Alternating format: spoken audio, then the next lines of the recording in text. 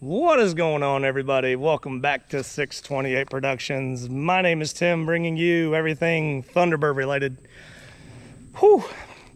Today's a great day, folks. It's a great day for me personally. It's a great day for the channel. I told you all big things were coming. I don't do very well with like holding secrets or delaying the fact of things, but I just want to show y'all what's going on here. Right in front of me here. It's going to be the new garage for the channel, and this is a dream of mine that I never thought would come true, and it's here. It's unbelievable. I don't even know how to put it into words. I think I told you all prior, you know, like when things happen in my life that are like a real big moment, like when I got my car back, you know, I said that was like marrying my wife, or, you know, my first child. Like speechless moments in my life, things that I really didn't think I would ever achieve them, you know? I think we all have that self-doubt. And owning a 3-car garage is something I never thought I'd be able to accomplish. In addition to that, there's like 4 acres apparently I own now. Right? What? Absolutely nuts. But guys, I've been looking for a place to really up the channel, you know, bring it up in the notch that I felt it deserves. You can only do so much when you're working from your home garage with your family there, your kids. You know, you start a project, you got to kind of have it cleaned up before the next morning. Excuse me, I think I swallowed a bug while I was talking to you. But, you know, land isn't cheap where I'm at. It's very expensive, and if you do find a piece of land, it's usually outside of my budget, and it usually doesn't come with, you know, a 3-car garage. So the stars align, that's all I can say. So man, we're here. If that wasn't enough, you know, we go to closing, we get all that done. My wife's been super cool about this, and like almost too cool, where you're kind of like, did she really just say I could buy a garage and 4 acres of land? You know, if you're married, you know exactly what I'm talking about. You're like, what's the catch? But she's been super supportive. My family's been super supportive. And, you know, we get done at signing, and she says, hey, come with me. We got to go somewhere. And I was like, man, this is crazy. Like, am I going to get murdered now? Like, my wife don't surprise me. We don't keep secrets. We don't go, hey, drive down this little dirt road, got something to show you kind of thing. But man, it was cool. She went out of her way to get this made for the channel. And it's in the back of the truck. It's really heavy, but it's almost an 8-foot sign with a Thunderbird on it. It says 628 Productions. So what a day, guys. Oh my God, what a day. I got a garage, I got a super cool sign, and a really awesome wife. I knew she was really cool to begin with, but like, I'm gonna have to like do a bunch of stuff to try to even hang with that, because you know, we've been, before we got married, we started dating in high school. And usually buying gifts for one another is really hard, because after 20 some years of our time together, you got it all. You know, we're blessed people. You can only buy so much material stuff to sell somebody on the fact that you love them. But let me walk you through here, and I apologize, it's extremely echoey, and I'll be trying not to keep, yeah, it's really echoing here. I hope it doesn't ruin the audio. But this building, I just measured it, because I'll be honest, I looked at the property for about 10 minutes, and I said, man, if I had to build this building and buy the land, there'd be no way I could financially afford it. No chance. So I came and looked at it, and I was sold. That was about 10 minutes, but essentially from end to end, it's about 28, and then the full length is another like 54 based on the ruler, the measurements I just got. The garage doors are 10-foot openings. So again, could have probably put a 4th one if they wanted to, but you know, they kind of left it there. I don't really understand the door placement. If it was me, it'd be on the other side. And again, there's cobwebs everywhere. Let me knock that down. But apparently I own that land somewhere. So apparently I got a junk pile. See, like, I got cool stuff. I've only been here, I came and looked at it with my realtor for 10 minutes. I said, man, I'm buying this property. There's no way. In my mind, what I gave for the property is what I financially figured it would probably cost me to build this building. On top of, you know, the land purchase, the grading, the clearing of the trees, you know, all the other things. Now, here's the catch. If you look around the building, there's no utilities. So I got my garage, but I have no utilities. There's no water, there's no power, there's no bathroom, none of the country, you know, the comforts, the creatures, comfort creatures, creature comforts. I'll find my words. I'm just excited, folks. I don't care. I got a garage. I got some Hornets up there. I mean, I got a garage. So super cool moment. Again, I'll have to go online and see, you know, what I tell y'all again, 24 by 58, 28 by 54, 28 by 54. I've told y'all before, I'm dyslexic. So 28 by 54, it's 14 feet in the middle. There's a 10-foot wide door, some bays. It's got the one door.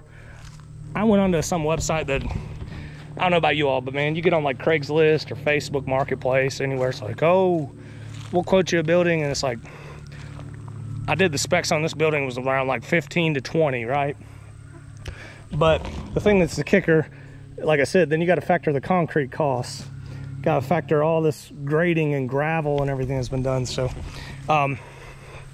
yeah, really crazy, right? So, I'm just blessed, man. I'm thankful. My dreams are coming true because of you all, and that's the craziest thing. I didn't get on YouTube to build any kind of like fame or following, but it's given me, I guess, maybe the confidence and the ability to go out there and just grab it, to keep things coming to you all. So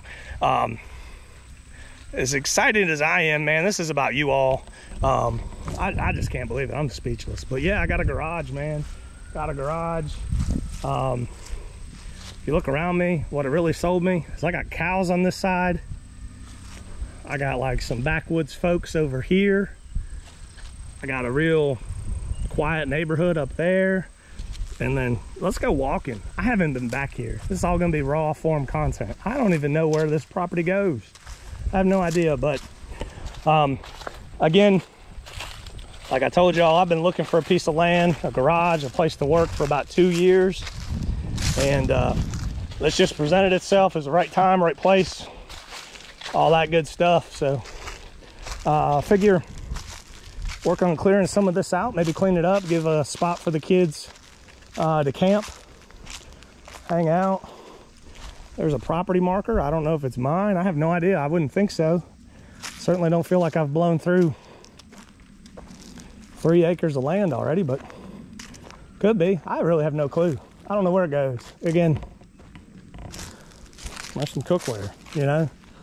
Here we go. I don't know what all these trees are, but idea here, I clear out a little place, come back here, camp out with the kids, you know, enjoy each other. I think a reason the property was so low is it says that could flood. I mean, there's no signs of water running through here for a really long time. I think it's one of those deals where if you're just in an area where it's maybe flooded once in 100 years or something, they got to say it's going to flood. I don't see any way that that lot could ever flood, but here we are. Oh, now we're talking. See, I haven't even been back here. These Thunderbird parts? No, I'm just kidding. Yeah, that's the front end of something. So I think, yeah, somebody's been back here. Cut some trees down, fresh cut. My understanding is there's another 5 acres beyond me that they sold to another individual. I haven't met anybody. Again, I'm just bringing this raw form. So again, really cool moment. Gonna have a lot of garage content coming up if you guys haven't really just thought ahead while listening to me ramble on. So again, we got to figure out the lighting, right? What kind of beer are they drinking around here? Let's see what we got.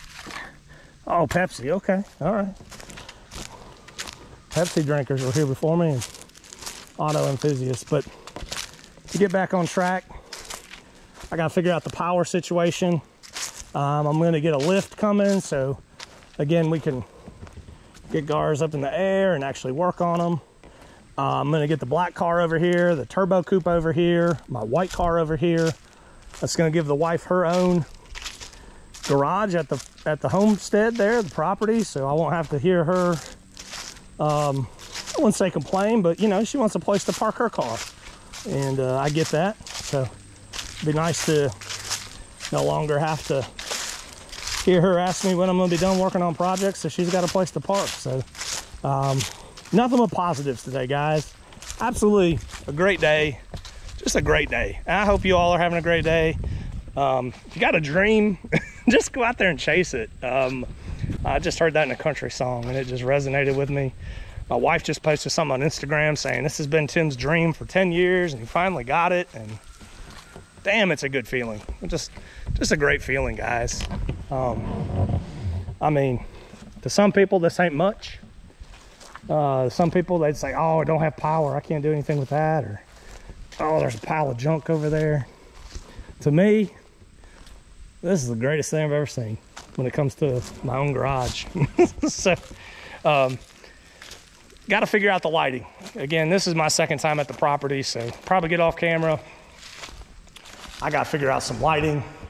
I truly didn't know any of the dimensions of the building. How this was sold was just a piece of land with an outbuilding, I think is how they coined it. And I think that's how legally it had to be stated or sold, because of the fact that there's no power, no well, no septic, you know, things of that nature. So yeah, need to figure out what to do. But the center of the building, that's 14 feet.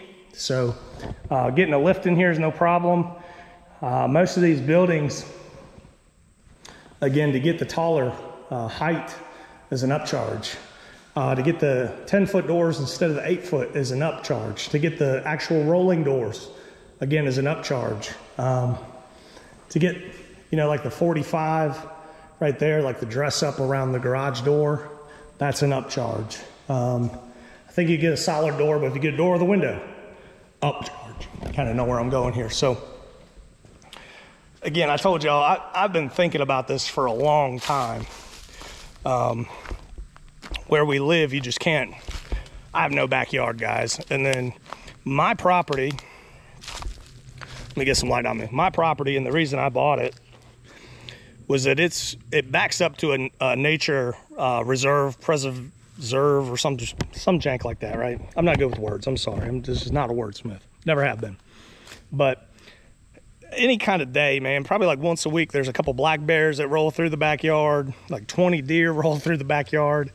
My house sits on like a 45-degree grade, and they just kind of built it in because I'm in Virginia. That's kind of how they do it here in southwestern Virginia. So garage was never happening at my home property. We were making do with what we had with the home garage. We were just kind of feeling out where this would go channel-wise. It's done a lot better than any of us imagined, but you know, even if the channel dud, you know, say 50 people subscribed, that wasn't gonna shoot down my dream of owning my own garage. Like, it's always been an aspiration, a dream, things like that. So it just worked out, guys. I don't know how else to say it. I'm not a wealthy man. I'm just making it like everybody else, you know, just living my life, and just an opportunity arose, and I said, hey, we gotta take this, we gotta do it. Worst case scenario, right? I don't see property losing value anytime soon with the economy we're in. I mean, heck, what I told y'all, you know, this building here, I couldn't afford to build the building, let alone, you know, everything that came with it. So making out all right, but definitely probably #1 project, and another reason I'm out here. I got to figure out a driveway situation. I don't know if there's ever really been one. This is just kind of like a path someone made through the grass here. So I gotta figure that out, and then I gotta figure up here. So see one of the neighbors out, they probably hear me talking. I'm gonna go introduce myself and let them know what I'm about. But I'm gonna slap this one shut here. Family will be out in a little bit. I'm gonna show them around, see their thoughts on it. My mom and in-laws are real excited about it. But get y'all in a minute.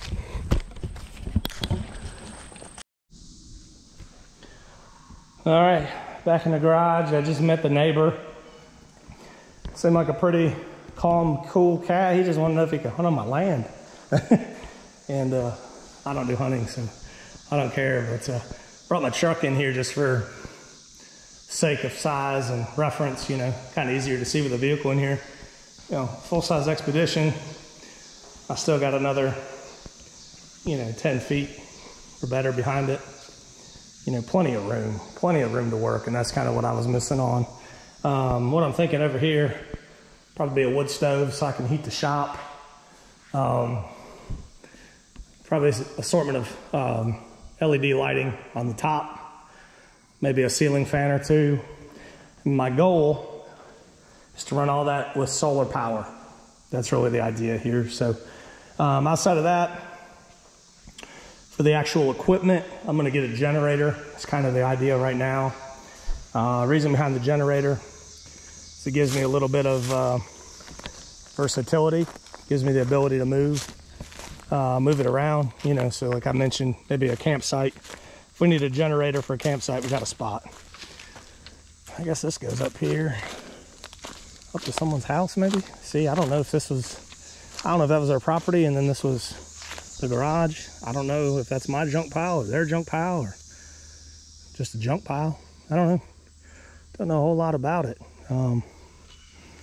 Billy was telling me there's a real nice 10-point that, you know, likes to sleep down here somewhere by the garage. He wanted to know if he could hunt it, maybe have some dinner.